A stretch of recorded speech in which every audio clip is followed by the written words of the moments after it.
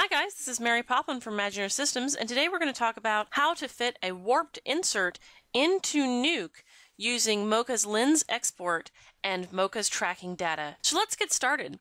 The first thing we're going to need to do is we're going to need to locate all of the lines in the shot that need to be straight, because what we're doing is we're using the lens tool to generate the curve of the shot by judging what lines need to be straight and then adjusting them to be straight.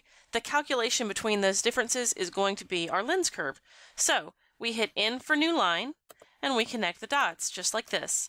We hit N for new line, and what we're doing is we are selecting lines in the scene that are good reference points, because when you ask Mocha to locate lines, Mocha picks every hard edge because Mocha's a computer, and while it's a very smart computer, it is not you and it is not able to make logical deductions. So we're going to hit N for new line and last line here. So we've made a couple of lines to use as reference points. Now what we're going to do is we're going to decide what kind of distortion this is.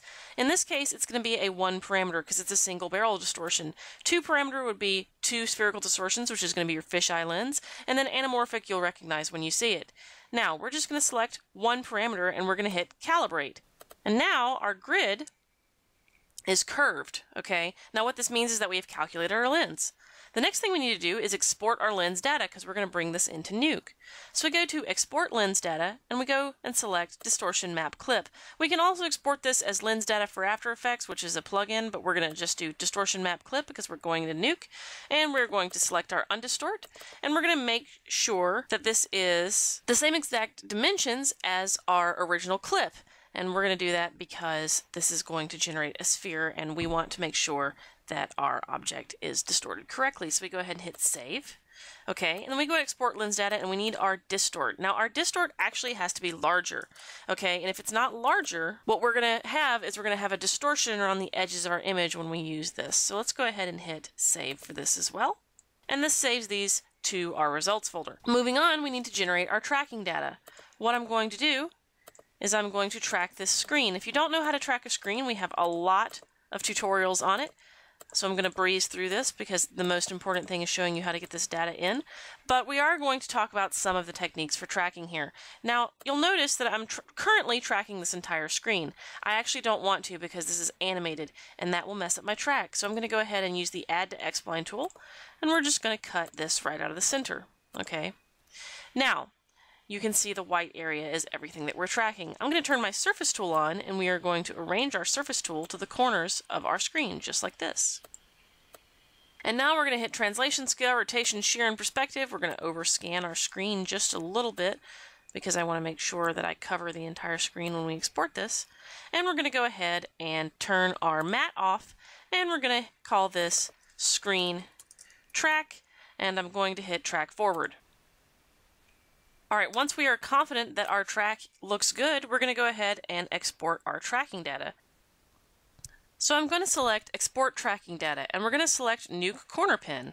Now, what's actually really important here is that we click Remove Lens Distortion. So let's go ahead and copy that to the clipboard, just like this. Now over in NUKE, what we're going to do is we're just going to paste our data in. Now let's go ahead and load all the nodes that we're going to need. We're going to need a read node, so let's hit R for read, and let's load in our footage, just like this. Okay, now let's hit R for read, and let's load in our insert. Alright, now let's hit R for read, and let's go ahead and let's load in our distortion map. Alright, so we have our distortion map, our insert, and our background, and our corner pin. We're just going to go ahead and hook our corner pin up to our read node. And our ST map over here needs a ST node, so let's go ahead and hit ST map node, just like this. Now, we need to load the ST map arrow into our read for our distortion map, and we need to load our SRC right here into our corner pin. Okay, and we're going to go ahead and do a merge, so just an M for merge, and we're going to hook that up over the background. So let's go ahead and look at what that looks like. Now you can see that this is a little larger than I would like for it to be. Let's go ahead and hit ST map. Alright, so let's go to our ST map and let's select RGBA and RGBA. All right, and now you can see that the curve is applied, but it's actually off. So what are we going to do about that? Well, we're going to come in here and we're going to put a reformat node in. So let's go ahead and go to Tab and let's go to Reformat. Now we have this reformat node, and let's just go ahead and reformat this to 1280 by 760. In our reformat type, we're going to do type, we're going to do reformat type, and we're going to hit none. So right here under resize type, it's really important that you hit none. And now this moves along nicely. All right, so if we play this, what we end up with is our corner pin that moves curved and composited correctly in our shot. But there's no motion blur, so what are we going to do about that? Well, what we'll do is we'll just go ahead and hit our reformat node, and we'll go Tab, and we'll go to O-Flow.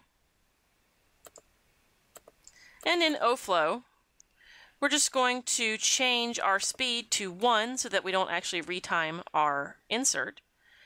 And we're going to change the shutter time to about 2, samples to about 50. We'll do this at about 0.5. Vector detail is going to be about 0.5. And smoothness is going to be about 0.5. And so now, if we go ahead and play this, what we'll end up with is a curved screen that moves along with our corner pin that has motion blur, all in Nuke, using data from Mocha Pro. I'm Mary Poplin, and if you have any questions about how to use Mocha Pro and Nuke together, please let us know on our forums, or you can contact support by going to our website at www.imagineersystems.com. I hope you have a wonderful day.